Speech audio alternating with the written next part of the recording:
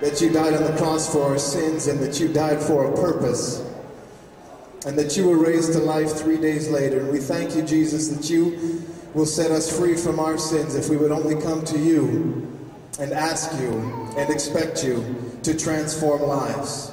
We pray tonight, Lord Jesus, for your Spirit to move in this place in a mighty way as we worship you. In Jesus' name, amen.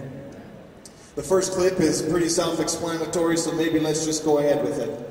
They are spreading the word of God, but they've run into a roadblock at City Hall. A Calgary street church has been preaching to the homeless, but they don't have a permit, and that's a problem. The pastor says he doesn't want to break the bylaw, but vows to go ahead with the Sunday sermon regardless.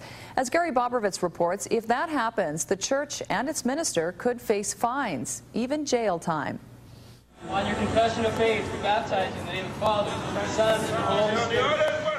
Baptism in the Bow River and Sunday sermons. It's all part of the street church, which preaches to the homeless in this park outside the drop-in center downtown to help improve their lives. We feed them, we clothe them, and we bring the message of hope to them. That's what we do, nothing more. But the city of Calgary has a problem with spreading God's word. Technically, it's illegal because it's being done in a public park. For that, you need permission and paper. In this case, anybody engaged in activity to gather a crowd or audience or use of amplified equipment needs the permission of the Director of Parks. But the homeless say they need the service and vow to show up this Sunday. I'll be here. I'm here every day. What if the city tries to stop the service? I'll be here. Then I'm going to stand up and I'm going to bring all my friends, all my brothers and sisters. I'm going to bring them all and we're going to fight for our rights. If the street church preaches this weekend without the required permits, there are going to be repercussions. They could be charged. And fined? Fined, yeah. How much? Starts at 100. We believe that God is with us, and he will continue to be with us no matter what happens. Baptize them in the name of the Father, and the Son, and of the Holy Spirit. Gary Bobrovitz is live in the park by the drop-in center downtown tonight. And Gary, the church appears pretty adamant that it will go ahead with the events this weekend. Linda, the service is going to be here 2 o'clock Sunday afternoon. The church leaders say they're prepared for any punishment the city has for them or the ministry, and we will also be here, so we'll bring you the story Sunday night on Global News. One other point, the pastor says he has filled out all the paperwork for the permit, but he won't actually be submitting it until Monday, and the approval process could take several weeks. Linda, Tony. Thanks, Gary. And we want to know what you think about this situation. On our web survey tonight, we're asking, should the city allow the street church ministry to hold services in a city park? To vote, go to canada.com/Calgary. Scroll down and look for the survey on the right-hand side of the page. We'll have results later on Global News. Calgary Street Ministry is running into some problems with the city.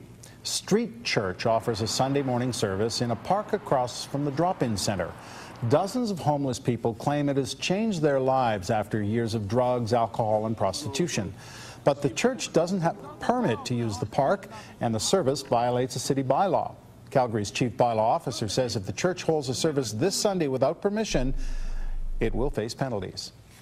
I expect they will preach. By then I should have heard what the intent of the Director of Parks is, and then we'll take direction from him as to what he wants us to do from an enforcement perspective. And if they're in violation, what could happen to them? They could be charged. Pastor Arthur Pawlowski says he is prepared to pay the fine and even go to jail to keep helping the homeless. And we want to know what you think about his situation. On our web survey, we're asking, should the city allow the street church ministry to hold services in a city park? Vote at canada.com/Calgary. You can find our survey on the right-hand side of the page, and we'll have some results at 6:29. The media caught wind of these things, and God has orchestrated everything because the bylaw states that we can't be there. That's what the bylaw is that we can't be there. So this was just really cool. I don't know if that's the proper term or not, but it's just really cool that this would get on TV and that they would do a web poll. And what do you think the people of Calgary think about this type of thing? What do you think the people of Calgary think about the Word of God going out? You know, as we say down there on Sundays, crack cocaine, prostitution, and crime happens on Saturdays. But in that park, the Word of God goes out on Sundays, and we feel that's a good thing. So let's play the second part of the clip.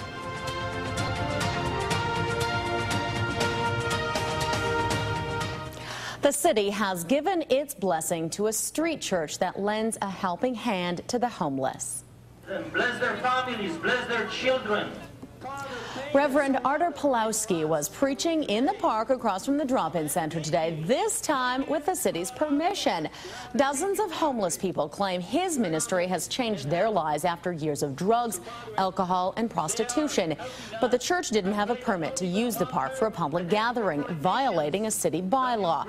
However, the city's parks director issued a permit this weekend, allowing Pawlowski to continue his Sunday services. Amen. Amen.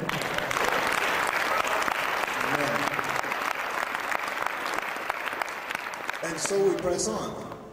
You know, as the Word of God says, we have the ministry of what Christ did on the cross to take to the nations. That's our ministry. Paul talks about it. He says, Jesus Christ, God himself in the flesh on the cross, was God reconciling himself to his creation. Amen? And that's our ministry.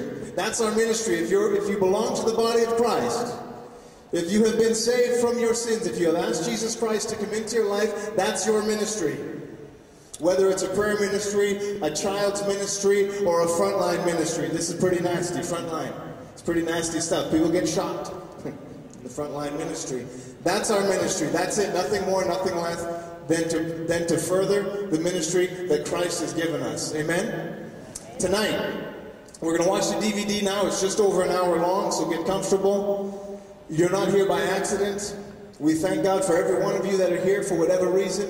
But the challenge tonight is just not to watch this, of course, and to again separate yourself from this ministry, saying this is a different ministry than I'm involved in. That's not true. We're part of your team.